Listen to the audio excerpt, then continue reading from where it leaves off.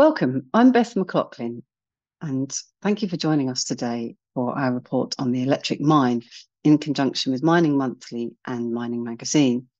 I'm joined today by Jerome Cloue, who is VP of Electrification at Epiroc. Epiroc is supporting the mining industry in its journey towards electrification, providing essential infrastructure and equipment. So what are some of the solutions that you're offering people, and especially some of the ones that you might have brought to market more recently? Yeah, so an important factor to mention is that we are really offering to our customers every solution that they need, depending on the level of maturity they are at in their decarbonization journey. So that starts from basically cable electric, trolley, and battery electric vehicles. So on the electrification side, we are also offering hybrid version.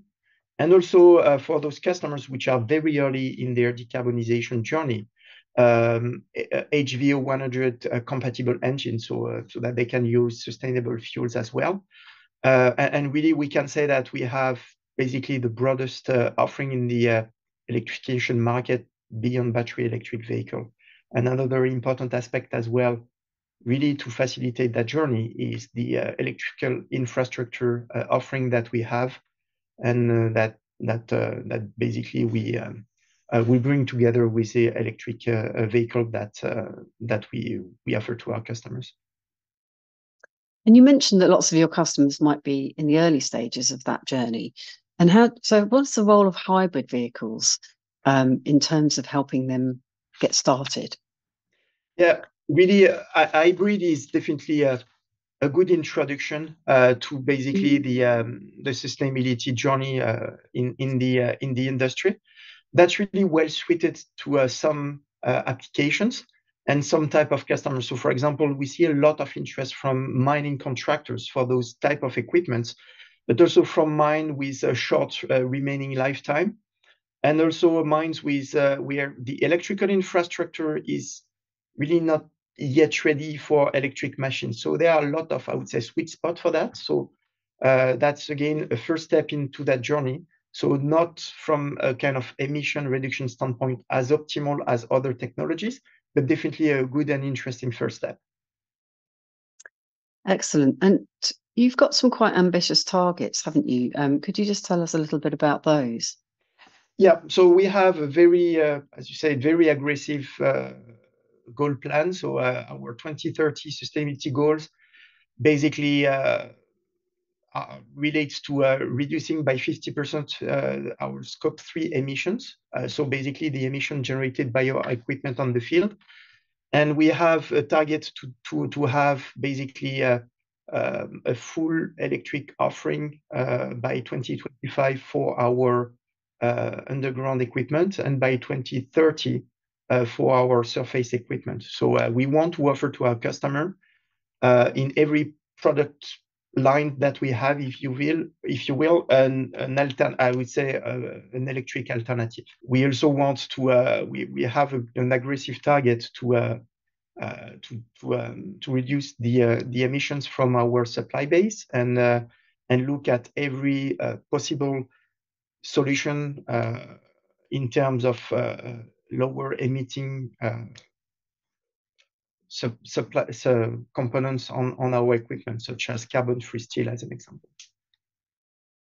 Excellent. And when we talk about electrification, people often think in terms of vehicles and machinery and equipment. But what is the role of alternative energies, and how do you help to facilitate more use of renewables, for example, in the mining sector? Yeah. I would say that the way we approach that journey and facilitating the adoption of those new technologies is through partnership and collaboration. There is no company in the industry which is able to really offer the full scope of solutions to drive this decarbonization journey. So we are really working and partnering with mining houses, energy producers, electrification infrastructure, or power reticulation players on really partnering together to offer this full turnkey solution that is a true enabler to the decarbonization or electrification journey of our customers. So really, as our CEO said in a few occasions, partnership is the new leadership, and we truly believe that, and we are entering into a lot of partnership agreement to really join forces and provide more value to our customers. That's great. And what is it that you offer in terms of overhead trolley lines? Could you tell me a little bit about that and its role in decarbonisation? Yeah. So that is really something that is gaining also a lot of interest and traction on the market. And we have a close, so I was speaking about partnership, but here in that case, we have a close partnership with Boliden and ABB in a Vinova funded project today.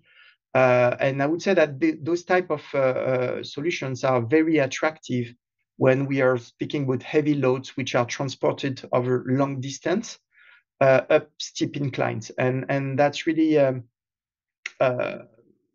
very attractive solution where you don't have a range constraints, where you have pretty demanding application.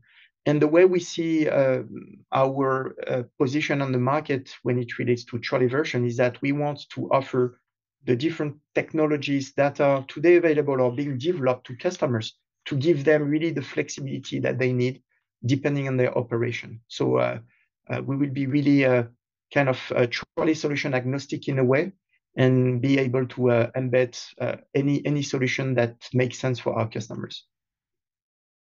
Excellent. And what's the response been like from the industry so far? Yeah, I would say that there has been definitely a very positive traction, a huge interest in those new technologies, and the fact that we offer a large variety of large span and scope of solution definitely facilitates the start of the decarbonization journey from our customers. So that's really something that is giving a lot of good discussion and a lot of traction, knowing that, again, we can help our customers on the equipment side, but also the infrastructure side, and obviously on the service side, because that requires also a lot of upskilling, a lot of new skill set development, and we can help them into that developing those new skill sets. And I guess a perception before people start on this journey could be that it's a big capital outlay. That's something they have to do in terms of improving their ESG scores. But what are some of the other benefits that customers are saying that they've managed to achieve through this electrification process? Yeah, there are definitely a lot of additional benefits. The first one is definitely a lower total cost of ownership. I mean, lower energy costs, so lower maintenance costs, lower ventilation requirements, so lower ventilation cost in a way. So that's really an important factor. Improved health and safety conditions in the mine through elimination of diesel particles, so which is really one of the biggest, let's say, polluting factor especially in underground mine. Lower noise level, and also less heat generation, so really much better health and safety condition in the mine. And basically enhance productivity. So because of the battery technology that enable to have lower cycle time, more costs, more ton per hour as an output. So really a lot of additional benefit. And something that we don't necessarily speak too much about is higher attractiveness as an employer. I mean, we have got a lot of operators' feedback around how convenient it is to use electric vehicles in the mine. So that's really, to me, another important factor to mention. That's great. So if anyone is maybe hesitating or not sure how to take the first steps, what would you say to them in terms of getting started on that journey? Well, I would say that really speak with us, and we will really help you driving that journey. I really encourage every company to start and thinking and preparing for that sooner rather than later, because that's a true journey. And again, there are a lot of benefits. And today it's, I would say, still something which is not mandatory, but we see increasing pressure from communities, from local authorities and financial institutions. So I strongly believe that it's important that this journey is started sooner rather than later, because again, there are a lot of aspects to think of, and we are definitely here to help our customers to move into that journey. Excellent. Well, thanks ever so much for the enlightening conversation, Jerome. Thank you for your time Thanks, today. Beth. I appreciate it.